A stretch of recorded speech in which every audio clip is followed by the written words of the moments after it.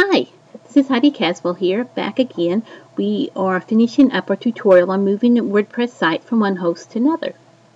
Now, as a review, these are some of the things we've already done. We exported our database from our old host. We created a new database on the new host. We imported our database to that new host, the new database we made up, the database file, we imported it. We took all our WordPress files and we moved them from the old, we made a copy of them from the old host and put them onto the new host. And then we went in and we edited the WP config file so that it would connect your new host with the new host database. And now there's a couple more little minor things we need to do so it'll all work right. One thing it is we have to remove any index.html file. Now, a lot of websites, as you first set them up, they automatically put an index.html file on your site. And it may be something that if you go there, it may say something like, you know, please upload information or start your site, or it may just kind of be like a search page or something, or under construction. And that's just kind of holding a place for you. Now, WordPress uses an index.php instead of HTML.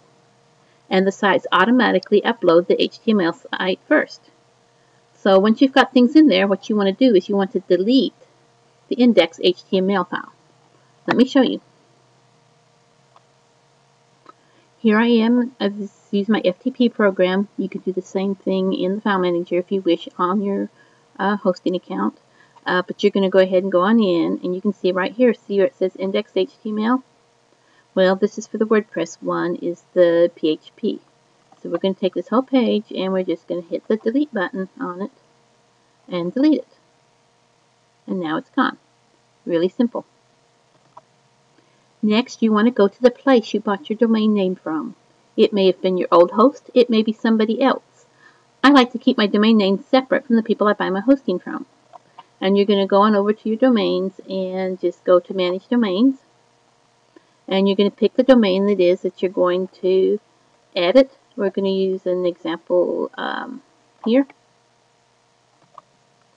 Once you're here, you're going to go ahead and go to the domain name that you're going to change where it's going to. And just go ahead and click on it.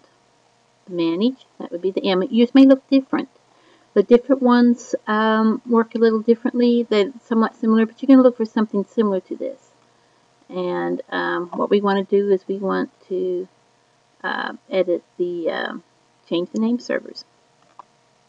And so I'm going to click on the change the name servers. And right here you can see this one is currently posting. It's connecting to the IX web hosting where I was before. Now when you get your,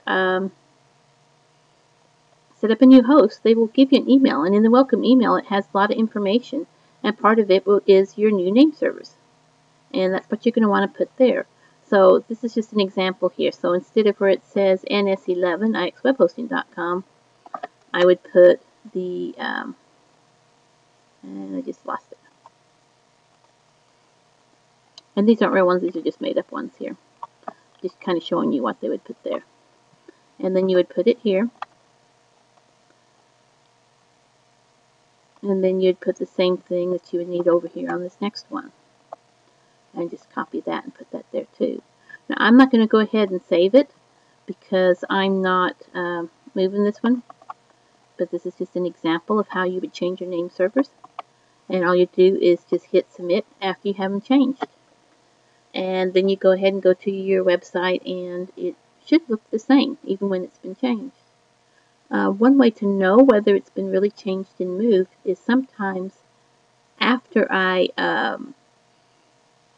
upload the database, I'll go back into my site and maybe just put one post that's just like a test post or a little mark on a post or something so I can tell which database I'm in.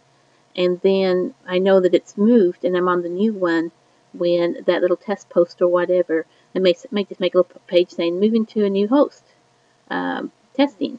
And then you can just delete it. Just put that on the old one. And then when it's showing up, you know you're still on the old one. And on the new one, when you don't see that post anymore, you know you're on the new one. And it may flake back and forth a few little bit as it changes from the old, when it's the name servers, it takes a while for it to go all around the world and show you when it's been changed.